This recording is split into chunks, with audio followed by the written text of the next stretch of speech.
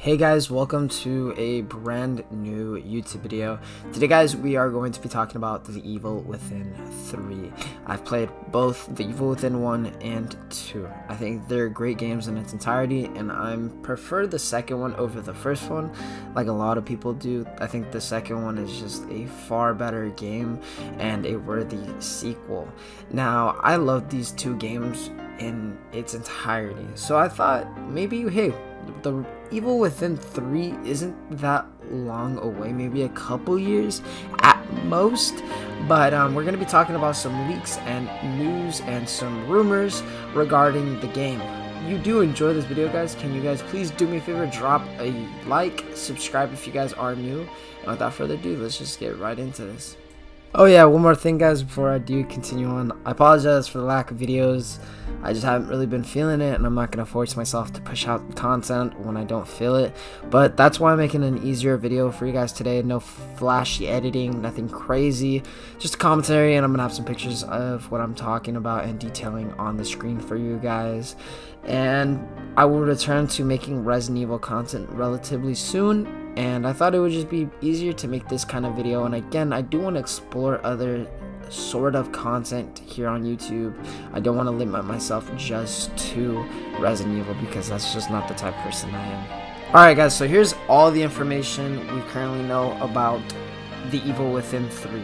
Following 2017's The Evil Within 2 launch, Tango Gameworks started work on The Evil Within 3, but that became its own IP, which later was revealed to be Ghostwire Tokyo, which is coming out this month. I don't know if it's out at the current time of this recording, but it is going to be out this month.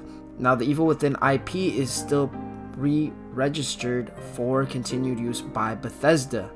Now, The Evil Within 2 didn't sell physical sales, so it's understandable why they didn't want to push out another game.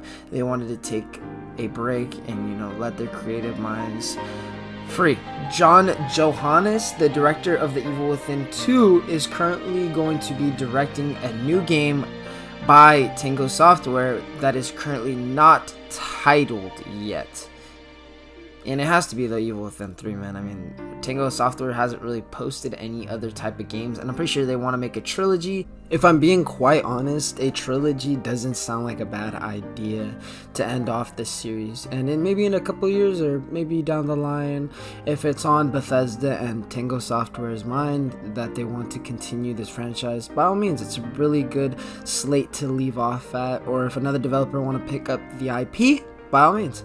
I can just see that Tango Software leaves the franchise with a trilogy that could end it off really nicely and tie up the story.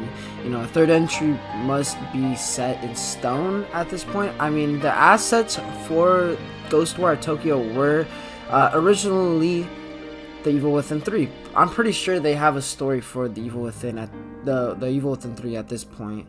But time will tell, man. Time will tell. You know, we might not get a new game for a couple years, but in time we will get more leaks and information, and as soon as that does come, I will let you guys know.